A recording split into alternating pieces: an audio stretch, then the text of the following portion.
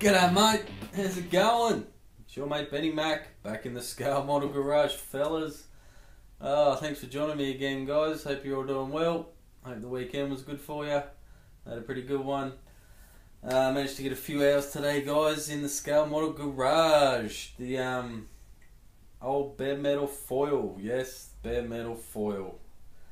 I think that's the one thing most of us guys in the car building trade, whatever you want to call it, yeah, it's just one of those things. Doesn't matter how much you do it, it does get easier, I suppose, the longer you do it, but you just dread it every time. And today's update, guys, quick progress update on the 67 Plymouth GTX Hemi.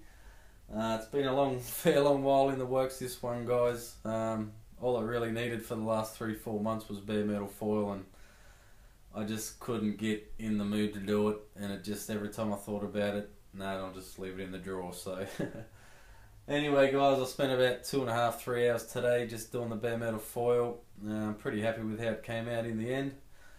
So I'm just going to do a progress update and probably a final update on the GTX Hemi before it's finished. So next time you see it, my friends, it will be the final video for it. So I'm going to set up on the bench and we'll have a look what's going on, eh? Alright fellas, here we are on the bench with the 67 Plymouth GTX Hemi. 1 in 25th scale from Revell. And it actually sparked my memory today. I watched a video from Styrene Junkie. How you doing, Ron? Hope you're going well, mate. He's doing a brother build with a fellow YouTuber. I can't remember the name now, sorry man. But no, it sparked my memory, mate. This is actually a brother build that I started way be a year ago, I reckon now, fellas. With old QA Dano, as he used to be known, and he's now known as Dan Anderson. There's another shout out for this video, Dan Anderson. Go and check him out, fellas.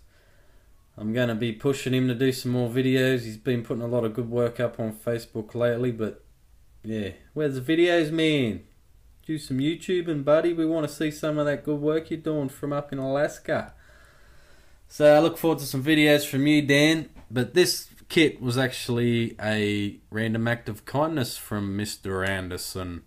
So, and he had one exactly the same, and he came up with the idea to, you know, do you want to build this the same time as me, Benny, and we'll see what we can both come up with. And I thought, oh yeah, that was a pretty cool idea. So I said yes, and now it's many months later and we've been so busy, and I think he's actually finished his, so I've got to get hold of him for some photos because he wanted me to do a slideshow of both the builds together. So I'll hit him up for some of them after hopefully you watch this video, man, and if you do, email me some photos of your final build, mate. I'll do a slideshow for us when I finish this one, hopefully tomorrow or next week. But main thing I wanted to show you today, guys, is the bare metal foil. I got it all done. Oh my god, that stuff.